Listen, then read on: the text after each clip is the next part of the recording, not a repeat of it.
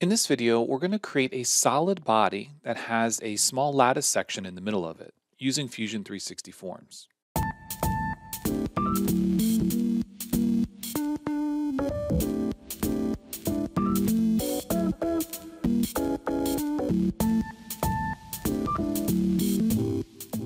Hey everyone, this is Matt with Learn Everything About Design, and in this video we're going to carry on with our forms mastery, creating a lattice structure using form pipes, but this time we're going to complete the process to create a design that you can 3D print or manufacture in some way.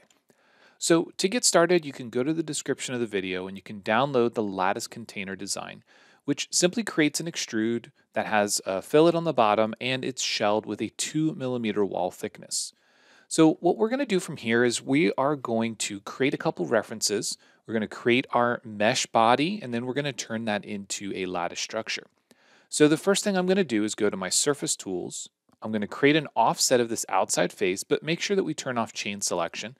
And we're going to offset that inward a distance of 1 mm. So that'll be a -1.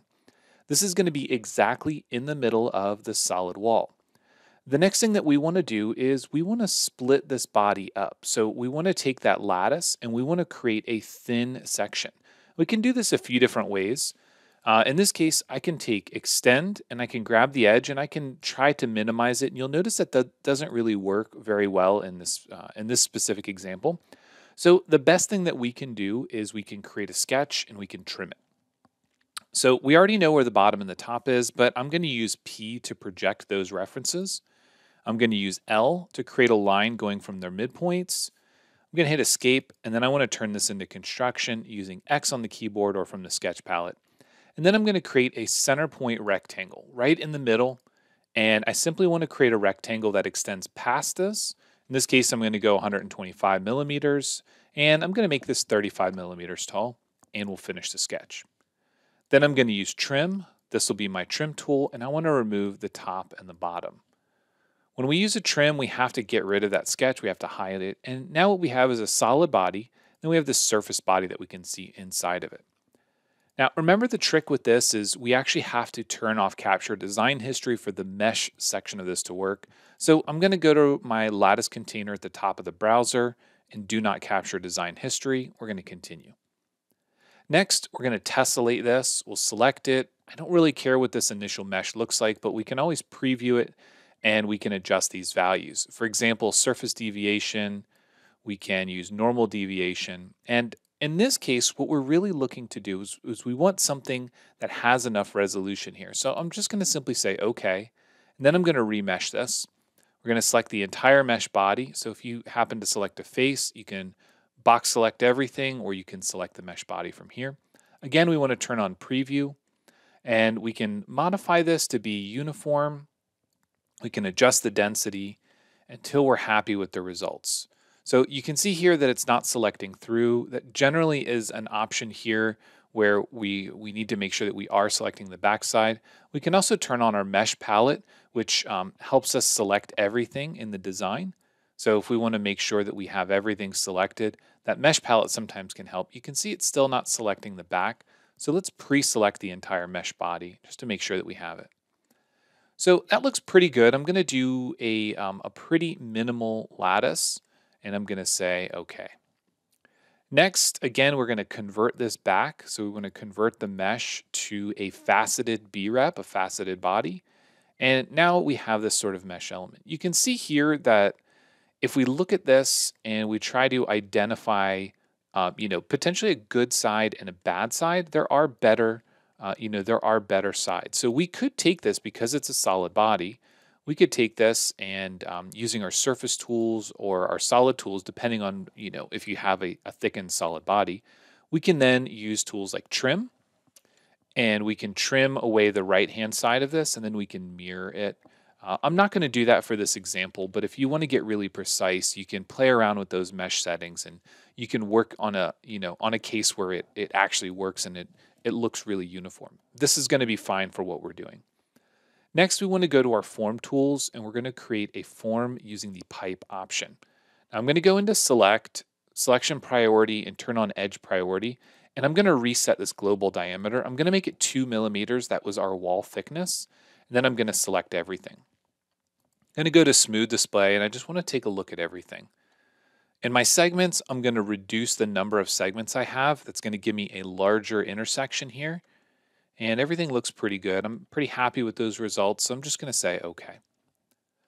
Then I want to hide my mesh body. Now, this is the part where we potentially run into problems depending on the number of faceted edges or faces that you had. Sometimes this step doesn't work where we try to convert the form body into a solid body.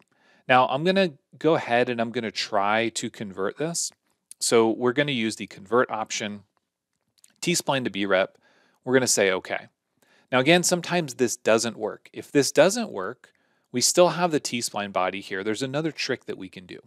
So I'm going to go to solids and I'm going to create just a cylinder or something that's larger than the object that I'm working on. So I'm just going to create a cylinder that's larger. I'm going to pull this up so it goes all the way through. It's going to be a new body. Before I do anything else, I'm going to right click on this. I'm going to go to opacity control and just set it to 40% so we can see that that sort of BREP mesh body is inside of there. So the T-spline, the purple body in the folder, and then we have our solid body here. We're not going to be working on that solid body. We want to make sure that we show the T-spline because this is what you would do if the conversion did not work. We're going to go to create and we're going to use an option called boundary fill. Now, boundary fill is an interesting tool, and honestly, it's a little tricky. It's hard to use. So this is a really simple example, so it does help, but we're going to start by selecting our tools, and we're going to select the body first, and then we're going to select the solid that we created.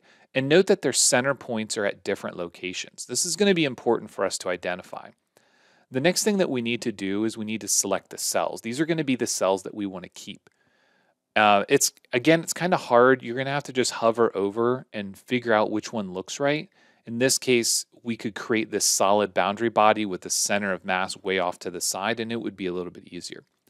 This can be a new body, but we can also use it for things like joining bodies together, cutting them, and so on. This is a really handy tool if you have a bunch of surfaces and planes and you want to create a volume from them. This is the tool that you would want to use. So now we say okay. And if we hide the mesh body, we hide the T-spline body, and we hide this big body that we created as sort of a volume, now you can see that we have this converted version of it. And again, this is the tip that you would use if things were broken. The next thing that we want to do is bring back our original cylinder. All right, so the entire idea behind this is for us to create something that we can sort of mesh these two things together. And the first thing I want to do is use press pull. I'm going to select the inside faces, and I want to sort of, actually, let's go ahead and cancel that. Select this inside face, and notice that it's defaulting to -37. Let's set it to 0. And then we want to find a sort of a median, in this case, -1 millimeter might be okay. Notice that it's sort of filling everything in. So that's not the result that we want.